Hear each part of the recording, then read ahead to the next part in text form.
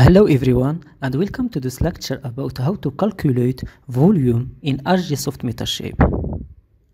So open your project. So here in this project I set coordinate system for photos. So I have these photos without ground point control GCP, but it is recommended to use ground point control to get more accurate results.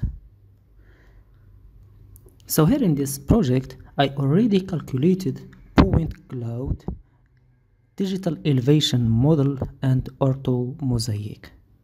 So double click on digital elevation model. So a digital elevation model graphically represents surveyed terrain. The smaller the raster pixels, the more detailed the model will be. Here you have the size of the digital elevation model pixels. So double click on digital elevation model raster, then zoom in to the place where you have the object to measure.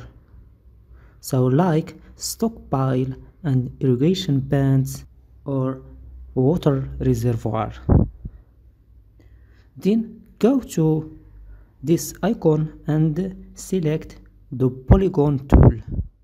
Then draw a polygon around the area that you would like to measure. So here I have a water reservoir.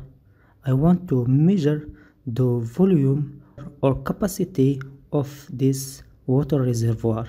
So after finishing, you can then select the ortho mosaic to check if drawing polygon is in correct area, and then go back to digital elevation model raster and right click inside the polygon and select measure icon, then click on the volume tab. So you can now see the volume shown as a total cubic meter.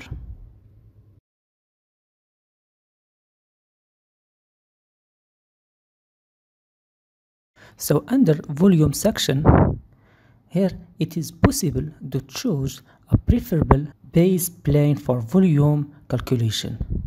So options include best fit plane, mean level plane, and custom level plane.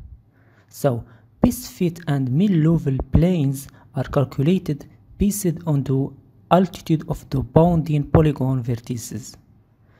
Volume measured against custom level plane allows tracing volume changes for the same area in the course of the time. The level is set by the user in the corresponding box. So update button should be pressed for the volume to be recalculated against the set volume.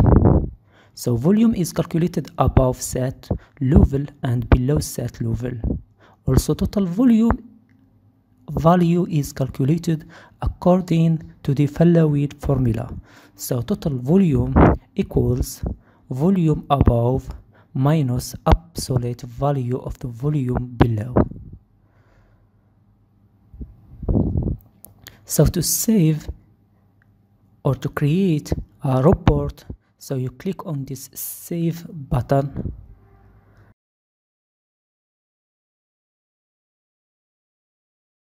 Then select the folder where you want to save your report and give it a name and click on save.